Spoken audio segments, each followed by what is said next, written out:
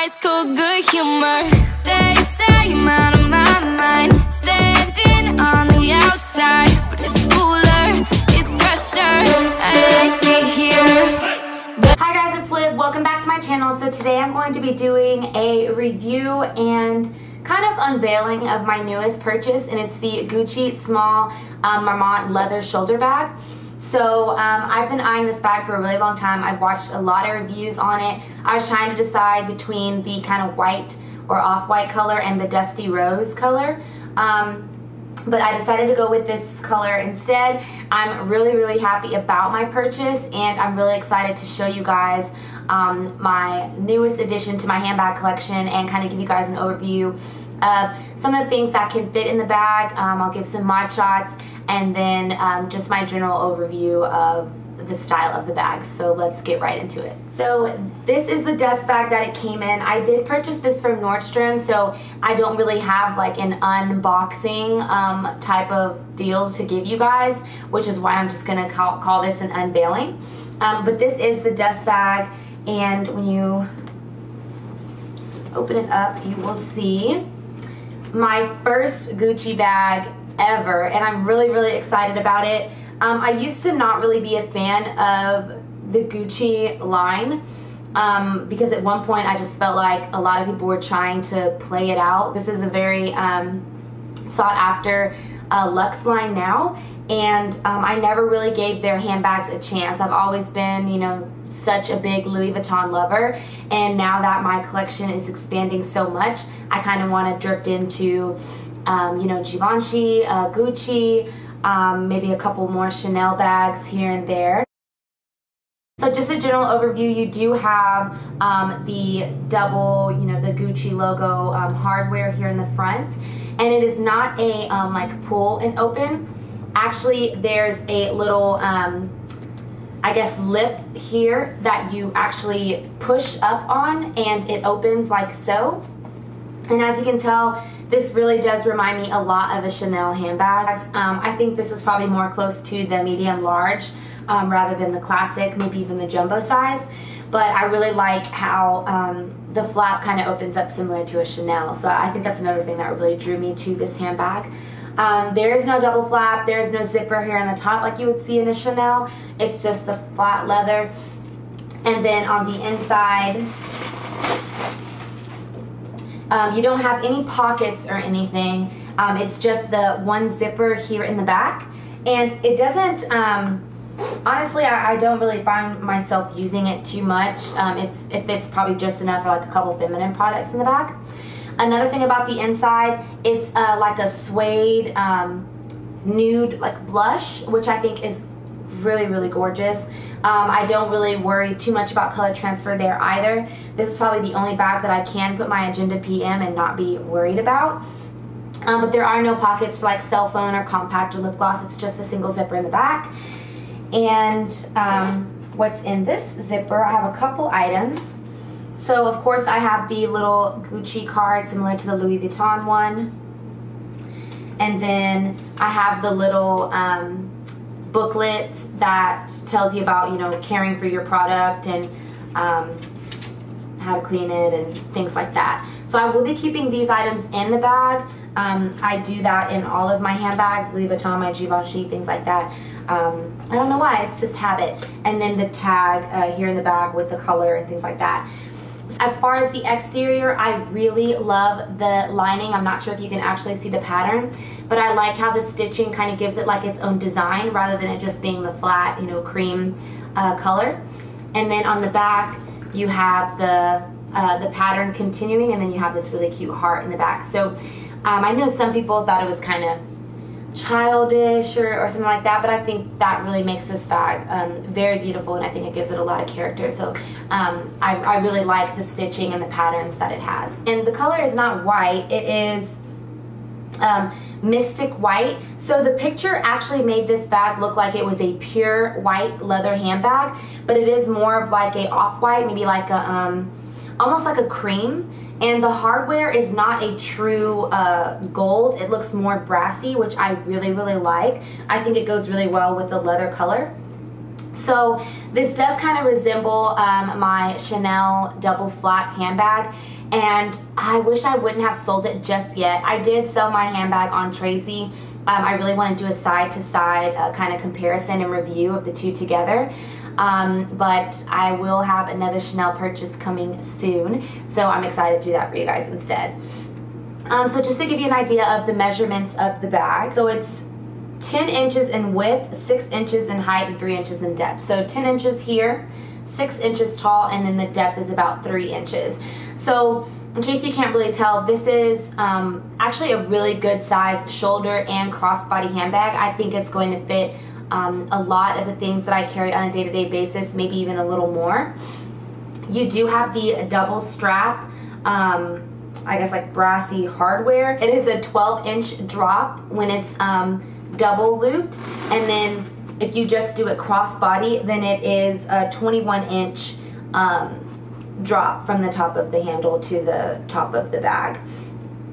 This is only about 1.5 pounds. So another thing that I really like about this bag is it's not heavy, so when you put your things in it, you don't feel like you're, you know, lugging things on your shoulder trying to wear this bag. That's one of the things that really turn me off to some handbags. If they're naturally heavy empty, I find myself not really grabbing for them as much because just the discomfort that comes with putting the items that I carry on a day-to-day basis.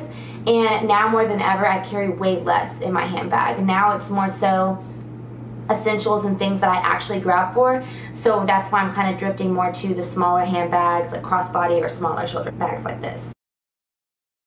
So in terms of functionality, I haven't got to really wear this bag yet, but one thing that was an immediate concern for me, and I'm sure a lot of you are thinking it, is about the color transfer.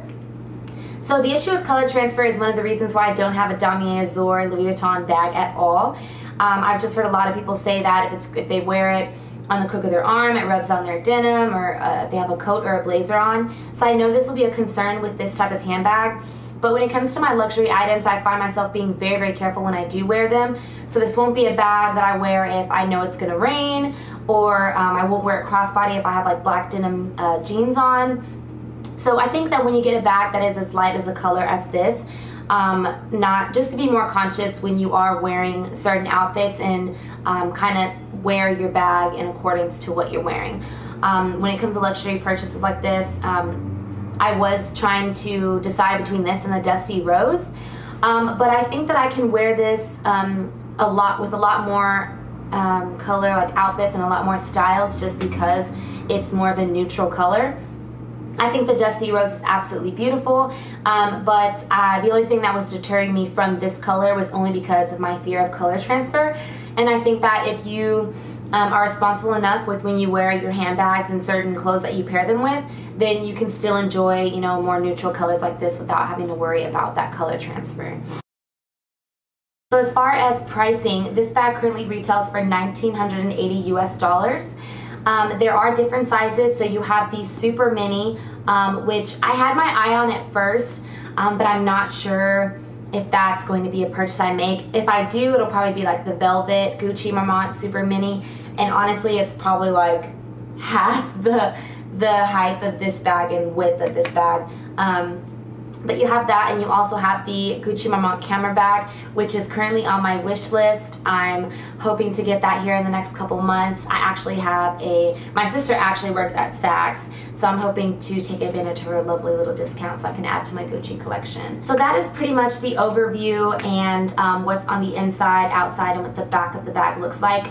So what I'm going to do now is I'm going to show you guys some of the items that can or cannot fit inside, and then I'll go through a couple mod shots and things like that. Okay guys, so I have the bag laying here flat. I've got a couple wallet sizes and things that I keep in my handbag on a day-to-day basis. So I'm going to go through with you guys and show you some of the things that I can fit in here currently. So first I'm going to go ahead and open it up, and again, if you couldn't see, it is a push button enclosure here, so rather than just opening the flap, you do have to push down on this little button here, and it snaps open just fine. So I'm going to go in and I'm going to take this stuffing out, and in case you guys couldn't see when I was sitting down, there is only the back zipped pocket here and no other pockets on the inside. It is just, you know, just the main pocket here. Okay, so I have my handbag that I'm currently using, which is my Louis Vuitton Damier Ebene Alma BB. So I'm going to be taking some of the things that I carry in here currently and transferring it over into the Gucci Marmont. So first things first, let's see if my insolite wallet can fit in there. This is my Louis Vuitton insolite wallet in the Damier Ebene. So I'm going to just pop that here in the back. As you can see, it does take up majority of the room, but I'm going to see what else can fit in here. I have my compact, which fits nicely there. I have a perfume, and this is the Dahlia Divine by Givenchy. And I'm going to pop that here on the side. I have a lip gloss, and this is by Fenty Beauty. And I'm going to pop that right next to it there. I have my business card holder and the Damier Ebene. I'm going to pop that there. I have a lip liner by MAC in the color Bittersweet. So that's just going to go straight in the bottom there. I have my external battery, which I always keep on me whether I'm traveling or not. Just because I work remote, I'm constantly on the go, so I want my phone always charged. So this is going to go right here behind my business card holder. I don't know if you guys can see that, but that's what it's looking like so far. So it looks like I still have some room there. I have my hand sanitizer, which probably can pop right there in the front. And I have my little Louis Vuitton pouch that the locket for my bag came in, but I keep my phone charger cable in there. So I'm going to pop that there in the front. And then as for my sunnies, I have my Ted Baker sunnies in this gorgeous kind of rose gold or pink, you know, hardware. So I'm going to pop that there on the front. And as you can see, it's pretty full. I might be able to fit my phone in here. Let's see. Okay, so I have my iPhone 7 Plus, and if I put it in here, it will stretch the bag, as you can see. So that might not be something that I keep in my bag, maybe just carrying in my hand or in my back pocket or something. So all of that fits nicely in here. Nothing is really stretched on the top. The base does not slouch, which I really like about this bag, and nothing is really stretched. So if I do want to fit my phone in there, then I might want to consider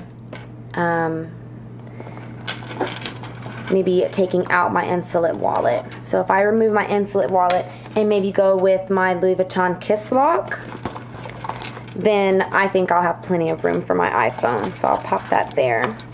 Maybe just shift a couple things around and then pop my sunnies on the top. And then everything fits nicely. So just to go over that again, I have my Ted Baker sunnies. I have my Louis Vuitton Kiss Lock wallet in this gorgeous epi leather to match the bag. I have my iPhone 7 Plus. I have my external battery. I have my iPhone charger cable for my external battery. I have my business card holder. I have my Chanel compact. I have a perfume, a lip gloss, a lip liner, and my hand sanitizer. So those are some of the items that can fit in this. Now if I wanted to go with my insolite wallet, then I would either have to get rid of maybe my business card holder or my iPhone external battery, or not keep my iPhone in my handbag. Those are just a few of the items that I can fit in here successfully. So let's go through and do a few mod shots so you can see how the bag wears on.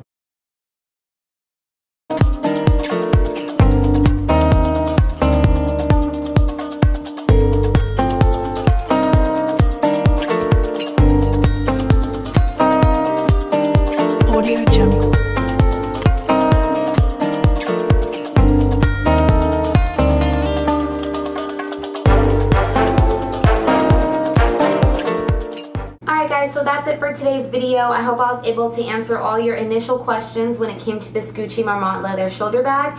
If you guys want to know anything about the products that I showcased in this video or any specific questions about this handbag in particular, go ahead and shoot me a comment down below. I hope you guys enjoyed this video, and I'll see you guys in the next one. Bye.